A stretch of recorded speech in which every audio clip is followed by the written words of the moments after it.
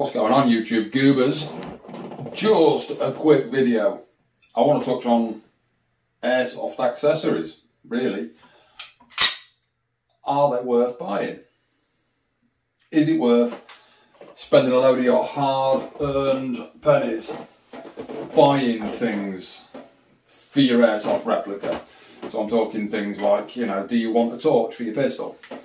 Do you want a pec box for your AR? Do you want an NGAL? Are you going to put a torch on it? What sort of an optic are you going to buy?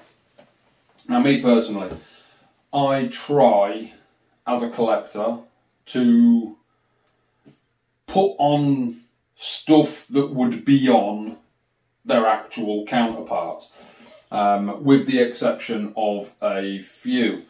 One of those exceptions being the Noveske. So on this, I've just got this set up to run how I like to run the rifle, really, more than anything else. So this is purely set up for how I want the gun, and it is not supposed to replicate anything. I'm not trying to clone a rifle per se. Whereas the L119, on the other hand, that is designed to replicate the UK SF rifle. So, as I say, being a collector, I try and replicate rifles as they should be. So my AK has got a genuine Soviet sling on it, and that is the only attachment on the rifle. It has nothing else on it other than the sling. And my Kar 15, or the XM177, it has got a Colt 4x20 on the top of it and a sling loop. That is, once again, the sum total of attachments on that. The Knight's Armament, on the other hand, my SR16, that's, once again, that is set up more as I would want a rifle to be set up if it was mine. So we've got a torch, we've got a green laser. Is also IR, because I do some night games. Now the optic on this I would potentially swap out depending upon what I'm doing. It could have a LPVO on it instead, but that depends on sort of if I was playing a day game where I was expecting some longer engagements.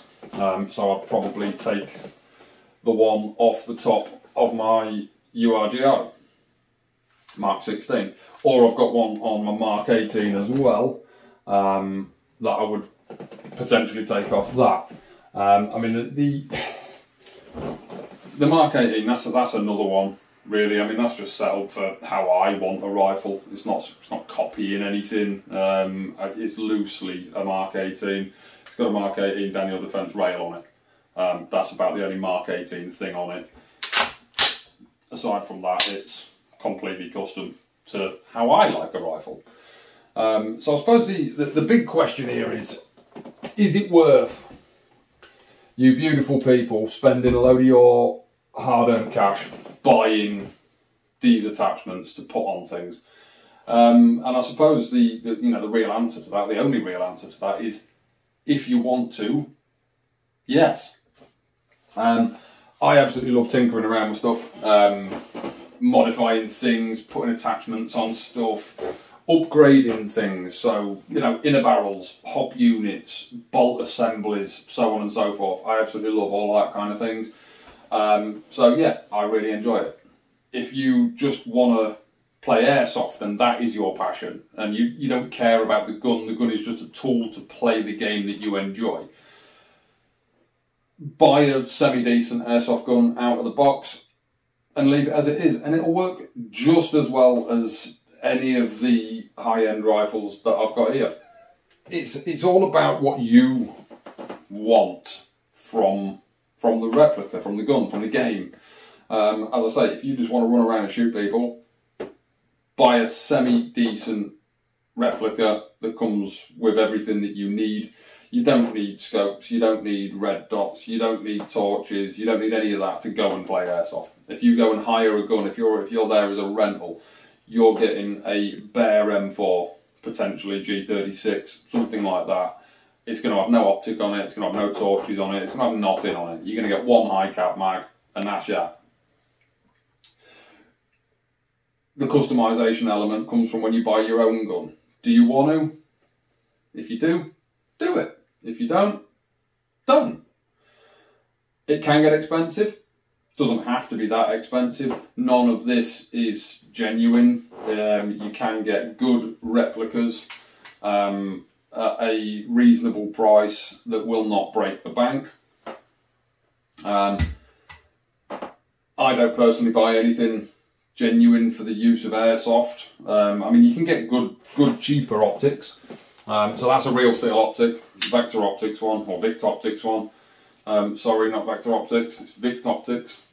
And it is absolutely fantastic, and it's a budget Real Steel, it's a budget rifle scope.